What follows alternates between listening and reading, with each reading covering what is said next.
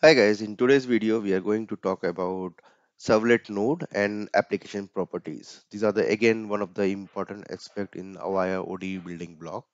Servlet node is basically where we use the properties or the Java side, right? If you want to integrate with the Java side or want to do any data action or web service integration or database integration, right? So then you use servlet node. Another topic which we are going to discuss or showcase the code over here is the application properties. Okay, so application properties is not defined in the OD developer guide, but it is one of the important aspects when we do the development, right? So let me give you a little bit background about what exactly we are covering over here today. This is a servlet node, right?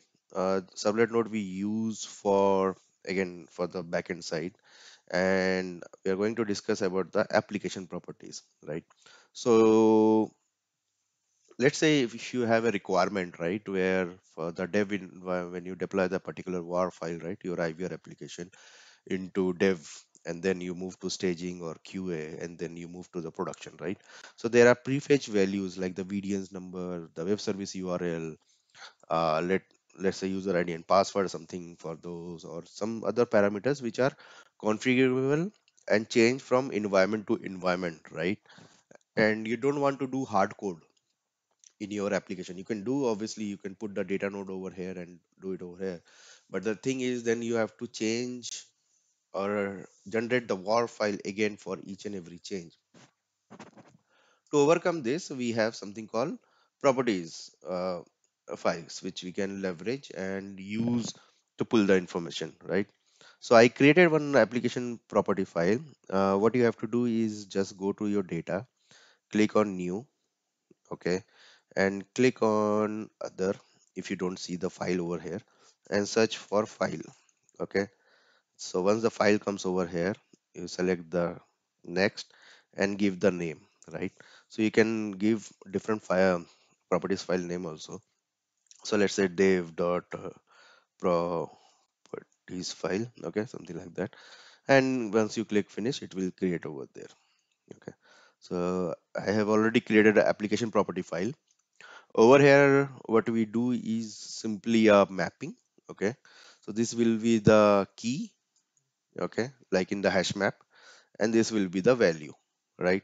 So I've created already two uh, entries over there. One is dev dot web service, one is fraud, and one more we can add is something like QA. Let's say this is for the web service, just giving an example. It has no significance right now.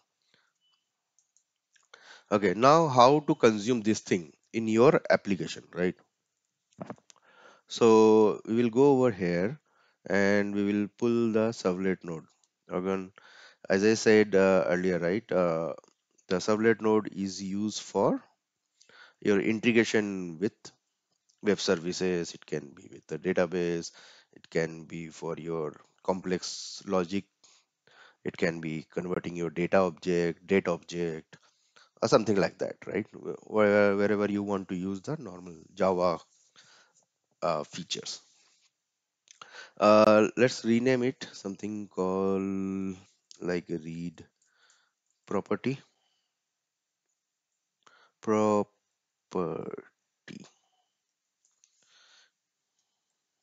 Okay. Now once you go over here, go click on edit read properties. Okay.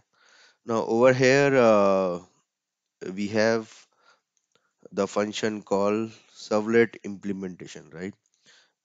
One thing to note, if you change somewhere here or somewhere down, right? Whenever you build the application, that will get override. So make sure that you write everything inside of this section, inside of servlet implementation, right? Now for the property, let's, I have already wrote the code over here that I will paste. And again, for this, you don't require any additional jar. These are all part of your runtime jar, RT jar, which you get from the SDK, JDK, sorry. Okay. So what I did over here is, let me do little bit formatting.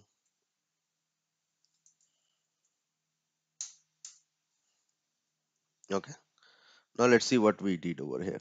Now, first of all, what we did is included the servlet context. Okay, so you get the context directly, so you don't have to bother over. This is already supported. Okay, and then you get the path. So usually this path belongs to your home application directory. This is all Java related or servlet related things. If you are aware about it, you get aware that there is a server context is there, then there is server config is there. From config you can get real path, absolute path, those things are there, right? uh, Now from here what I did is I went to our path like data where we created the application, right? Property, so it is inside of data and inside of application properties, right? Now over here what we are doing is we are creating a properties object, and from properties object we are giving the path. Okay, so the path of the file which is to be read. Okay, and now what it will do, it will load the property. Okay, now what I will do is, let's say if I want to fetch the value for this one, right? I will use dev, and let's say I will put over here, and I will put the something like web service URL. Okay, now this way you will get the value of this one. Now let's say there is a requirement for, how can I say, based on the environment variable. So let's say if you create one more like env environment where. So which one to choose? Let's say to choose either to choose dev one or prod one or QA one. So let's say if we give environment variable, right? So what I will do first is let's copy and paste. Okay, and let's make a web service. Sorry. So string web service URL. I will initialize with empty string right now. Okay. Now what I will do is I will go to application properties and I will put over here environment. Okay. So what we got is env where, right? Now based on if env where equal ignore case is equal to, let's say, QA.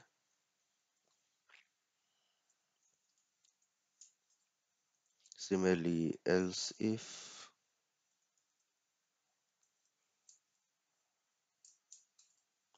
and then else. Now what we are doing over here is assigning the web service URL value. So one for this one, and one for this one.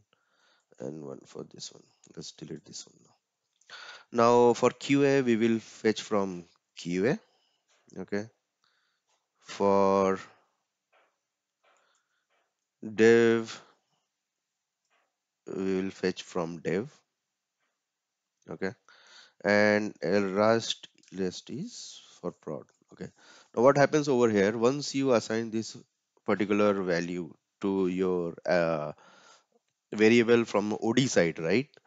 Right now, based on the environment variable, let's say the one you given over here, you just change the value over here. Let's say if you want, now you're deploying to the prod, right? And you change to the prod. So what will happen is now it will go to else, and over here it will pull the value of production web service URL. So this is how you use the application property, which is not given in the developer guide, but this is one of the important aspect when we do the development. And because since there are multiple environments get involved, so this comes very handy. Okay, yeah. So this is little bit about the servlet and little bit about the application properties. More on the servlet, how to integrate with the web service, those will come in the coming sessions. Hope you like the video. If you have any query, just put the comment in the YouTube comment section. And as always, like and subscribe. Thank you.